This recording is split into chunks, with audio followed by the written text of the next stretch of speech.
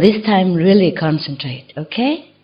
Concentrate only on God, enlightenment, deeper level of consciousness and happiness. Because the deeper you go, the more you're happy, the more enlightened, and the more intelligent, the more blissful, and then you can deal with all kind of problem, if any problem. Otherwise, we just concentrate on problem, then we are right at the problem level, and we could never see it better from above. Then not only you cannot solve this problem, you delay your own spiritual progress and deny yourself of spiritual power. Then you lose both. You lose problem-solving solution, and you lose spiritual elevation. Okay. Everything you can benefit from looking at me or thinking of me. It's not this me physical, yeah? I always afraid of ego. Ego? Ego, yes. Always afraid. It happens to me very often. And I really want to wake up myself. It's ego, it's not, it makes you fall down. Be careful. And it's very, very difficult to know what is it. Am I have an ego or not? And I saw lots of my sisters and brothers, the ego falling them down. It's very difficult. And I want to ask you, please, Master, again, how can we protect us from ego, please, Master? Maybe I go ask God. It's very difficult. Because this world contaminates you, okay? Everybody encourages you. You have to be big, you have to be better than everybody else, and then it's like a competition all the time. So you train yourself to have such a spirit, and it becomes ego. With practice and with the world's lessons, you will be better. Like the world will teach you how to be humble. And then you will know it. Otherwise, like if you work with someone, or if you work with the master, and then they scold you all the time, or they always point out your fault, then slowly your ego also come down. But the more ego come down, the spiritual come up. Yeah, too much garbage collected in here. It's not your fault. None of you has ever done anything wrong. It's not your fault. Even if I reprimand you for that, or telling you that is bad and all that, but still it's not your fault. If you're not born in this world, you would have never done anything wrong like that. Nothing you could do in heaven that is wrong, okay? Also, before you're born here, sometimes you pick up some of the wrong things so that you can be born here. If you're perfect, you cannot. The master don't have to carry that to come down, because the master come down here pick up garbage from everybody, so she didn't have to pick up any garbage to bring down with. Yeah, but for ordinary being, you must have something to come down. It's not unconditional. That's why I say being born in a human body is very difficult. It's a very rare chance to be a human. And even then, they make you pick up some garbage to bring it down. So that you have to train to struggle. And that's what we call ego. It's not your fault to begin with. Yeah, and try to ignore it. When you know if it's your ego rise its head up, then you ignore it. You say, no, that's not right. Then you change for what you think is right, okay? Or swallow your pride. If you know you're wrong, just apologize. If you know it's not the correct way, then try to do the correct one again, okay? Always try, vigilant. That's all we can do. Because the ego is born with us so that we make trouble, so that we go into the wrong way, so that we mess up our life. That's the purpose. Delusion, ego. Okay? Don't worry about it. Everybody has it. Ask him, do you have any ego? Mucho ego. Master. Yes, you don't just have ego and mistake. You see, you have also good things which you have the 5 precepts, you eat vegetarian, you meditate. Maybe ego is just one little part, okay? And try to subdue it or ignore it. It's a difficult question, difficult to do this. Even the 5th level saint, if you reach a 5th level of spiritual consciousness, you still have 1% ego. I want to erase it.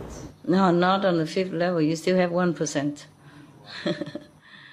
When you go much higher, like border the 6th level, then maybe you have no more. That's why you stay in the 5th level downward. Because human beings, they carry things with them. Even the 5th level, you still have 1% ego. That's a lot. Yeah, 1% is a lot. Yeah, why? Because 0% is better. But this level is such an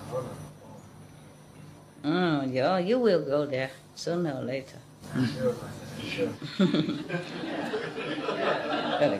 What is it? I always believe that I can erase that ego, Yes? like until not present. Sure can. It's crazy. But yes, we can. Yeah? Okay.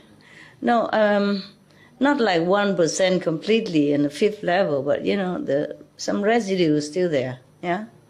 It's just the mechanism of the 5 worlds, Everybody has ego. Otherwise, nobody want to do anything. If you don't have ego, you will not want to go to work, you not want to earn money, you not want to look good, you not bother to wear this clothes better than the other one, thing like that, okay? It's just a driving motion, driving force, so that we continue to live in this life. If you don't have the ego, you don't even want to live anymore. Not because you're depressed, not because you don't feel good about life, it's just driving force. You have no motive. Okay? Yeah. You don't want to compete in sport, you don't want to know more about wisdom, you don't want to do anything. It's a driving motor for our life. Okay? So keep it until 5th level. And then over there, you don't need it, you can also discard. After you reach it, you can do with ego or not ego. You can keep it or not. Okay? Right now, still need. Yeah. Like the engine of the car is noisy and is oily, and if you touch it. Most of the masters do not advocate supernatural power for fearing that we attach ourselves too much to the spiritual materialism. And therefore, we have not the interest and the strength enough to go further into a higher realms of realization. In India, there was a story about a king. He was a very good king and loving to his subject. Now, one day, he arranged that all his possessions, treasures, will be given to the people at large. Whoever needs anything can just come and satisfy him or herself at the exhibition without any condition at all. Because he has no children and no family ties, so he loved his people as his own. Everyone came and picked something of his heart's desire. But there was one girl. She came and goes straight to the back of the, probably the room or the place where the king exhibited all his possession, and put her hand on his shoulders and asked, "Are you also available?" And the king was surprised. Say, "Why? Didn't you like any of the things that I have laid outside?" So the girl said, "No, I only like you."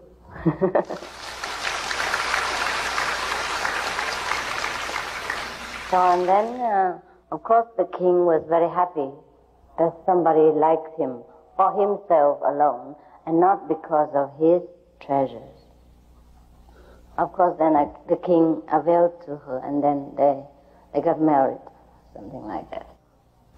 Live happily ever after, as we should be. And you know what happened? The girl did not want anything, but the whole nation belonged to her, including all these subjects and all these objects. Therefore, in our path, we also do not advocate the miracle power. Doesn't mean we don't have. After the great enlightenment, or even small enlightenment, we have all the powers that we want.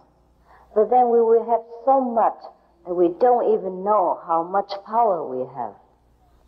Instead of clinging to a corner of the house, we have the whole house and included that corner. Some people, before coming to learn this immediate enlightenment method of the heavenly light and sound, they have also tried to practice in many other meditational ways. And they have also achieved probably somewhat of the Siddhi's power, or the power of seeing very far away, or hearing something which is not in the vicinity. For example, I sit here and I can see what happened in London, or I can hear what happened in Paris. Yes, this is so-called Siddhi powers. Or probably we can read the other people's mind, see what he's thinking about us. Yeah. Wow, this is probably good for the spy, for the people who are doing 007 or something like that. But then after they have become initiated into our path, and somehow they lost these powers. Or maybe they have seen some better things or know better knowledge that they have begged the Master to take away this Siddhi's power from them. There were two reasons for this. First, probably they've gone too high, higher than the Siddhi power level. So they have overlooked the previous miracle that they have possessed. The second reason why they have not lost this power and begged the Master to take them away, it is because they probably still cling to this power somewhat in their mind. And so the Master let them have the choice to forsake it themselves or not. Because after you have gone into a little bit further region of consciousness, a higher level of being, then you will feel that these Siddhis, so-called power, are more hindrance than help to our spiritual progress. Therefore, we automatically do not want to use them. Suppose you sit here in samadhi, in a very tranquil state of mind, where you are in a super awareness of your true self, and you have no desire absolutely for heaven and earth. And then you see something happen in London, which is very gruesome. And then you can't do nothing about it. Would that make you feel comfortable? No, not really. Right, you're correct. Yeah, you feel more frustrated, and then you get more upset. And you have tried to attain the state of peace of mind, and here you are, feeling very frustrated and miserable about somewhere else's condition, of which you cannot do absolutely anything at all. Or maybe you see to somebody else's heart or mind, or you see into your wife's heart and see that she's loving the neighbors and not you. And then could that be helpful when you're sitting in meditation? No. And suppose somebody bearing a lot of hatred against us, and then we have the power to penetrate his mind. That would be a very uncomfortable feeling for both. Because most of the people have sometimes very uncontrollable feeling uncontrollable emotion within themselves, which might or might not have nothing to do with them. And if we get to know all these things, it's only useless. And then we always worry about this mundane level, and we can never get into the beyond in order to merge ourselves in the greatest wisdom. There are a lot of spiritual happenings in our century, and therefore it is good for us, very good for our people in this age, to know so much about the superpower within ourselves. But sometimes it also confuses us as to follow which direction, because mostly we will be tempted by the so-called immediate result, like a miraculous power or healing ability, and seeing through the walls, or walking in the space, etc. That we forgot what is the main purpose of practicing meditation or getting to know spirituality at all. It shouldn't be really. Because when we know our true self, the supreme wisdom inside, we will know everything. That, I think, is the best measurement, the best standard to judge which path we should concentrate on. Therefore, Jesus also says, "Seek you first the kingdom of God, and all other things shall be added unto you." The kingdom of God is not something that is very far away in heaven. It is here right now. And we have them all within ourselves. We only have to unlock it and use it every day.